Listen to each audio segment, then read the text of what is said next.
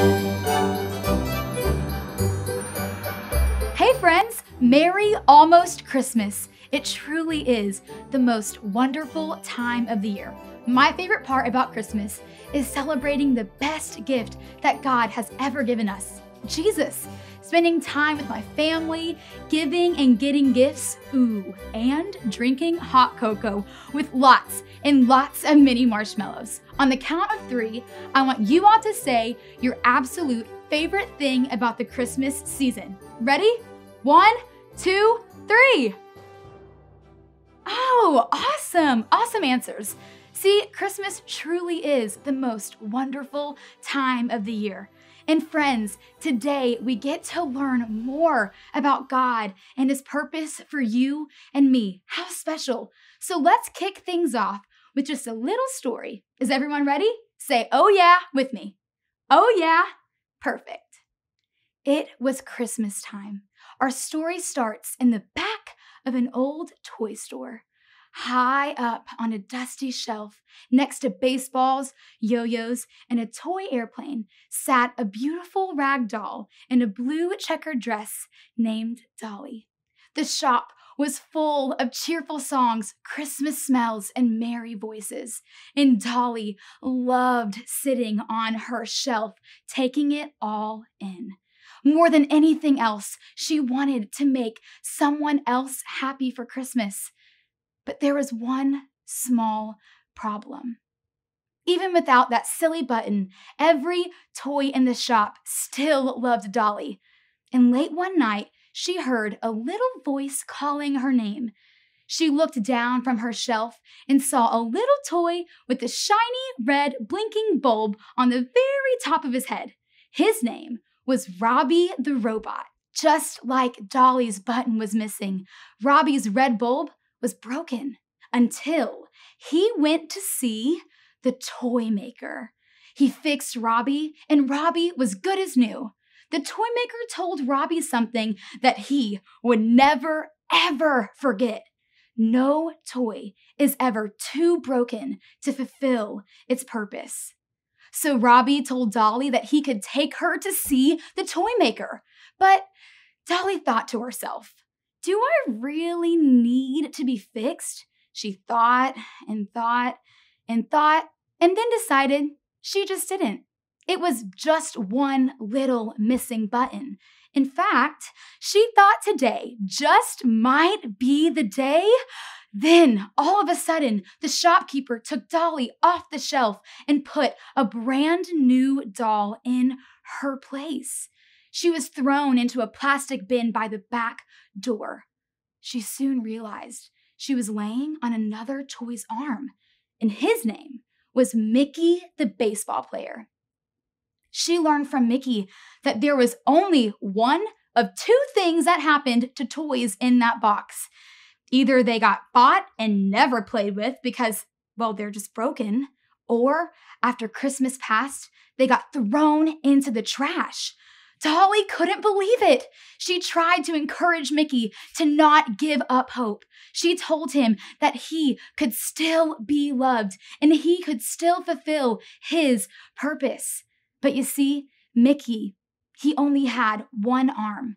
He thought, what kid would ever want a baseball player with just one arm? I can't even hold a bat. But that night, Dolly could not wait to find Robbie and talk to him again. She climbed out of the bin and was almost to the remote control toy aisle when the lights suddenly flickered on. Dolly froze and fell down as she heard footsteps getting closer. It was the shopkeeper's son who come to sweep the floors. He stopped and picked up the old doll. Then he noticed her missing eye. He headed back toward the bin, but suddenly took a right turn out the back door and tossed poor Dolly into a cardboard box. When the door slammed behind him, Dolly sat up, panicked.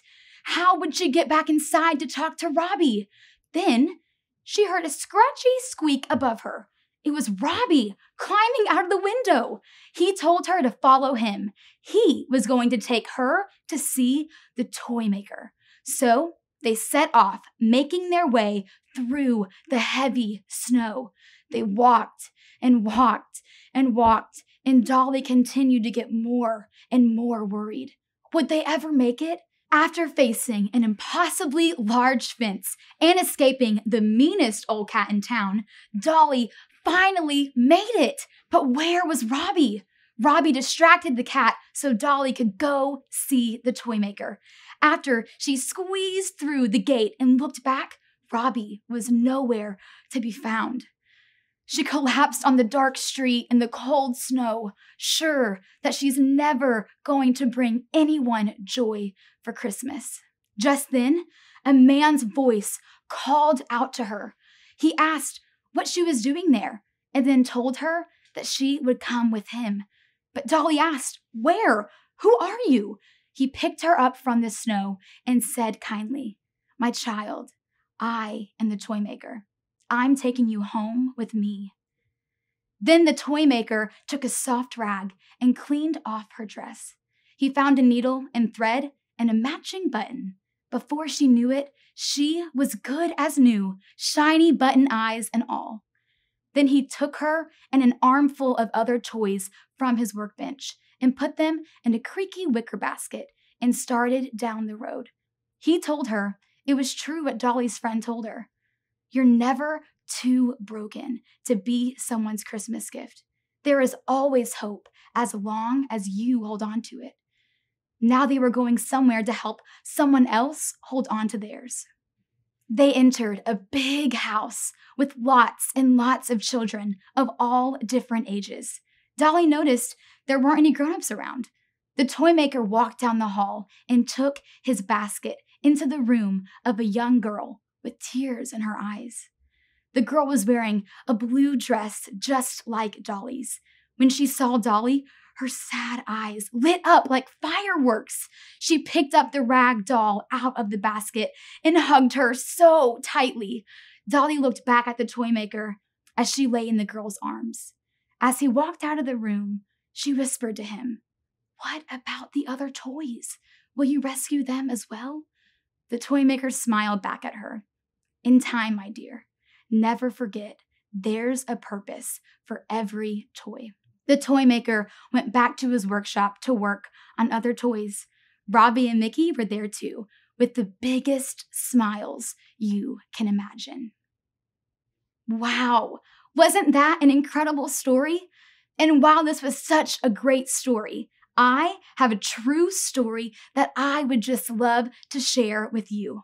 See, friends, we are like Dolly, Robbie, and Mickey, and the Toymaker. The Toymaker is like God. Just like Dolly was broken, we are broken too because we sin. God's word, the Bible, tells us in the book of Romans that everyone has sinned. So what does that mean? Well, sin just simply means imperfection, like when we miss the mark, like when we disobey our parents, lie, maybe cheat on a test at school. See, sin, it separates us from God. And did you know that the price for our sin is actually death? But here's the good news. God loves us way too much to let us be separated from Him forever. So God gave us the best gift ever, Jesus. And Jesus lived a perfect life, never, ever sinning. But then He died on the cross for you and me so that we could have a relationship with Him forever. How special is that? See, just like the Toymaker cleaned up Dolly and fixed her brokenness, God wants to do the same thing for you. Friends, here's the truth. You are never too broken to fulfill your purpose. And that's our bottom line for this weekend. So, what is your purpose? Well, that's a great question. Your purpose is to love God with all of your heart, with all of your mind, and with all of your strength. God gave you and me hope when He sent Jesus. And when we start our relationship with Jesus, we are made new. And then we can help other people have hope and be made new. But it first starts with you. Maybe that's asking questions, learning more about Jesus, or taking your next step in your relationship with Him. And friends, there is so much joy and love and peace and hope with Jesus. Merry Christmas, friends. I cannot wait for you all to learn more about God's love and purpose for you in FB Kids. Bye.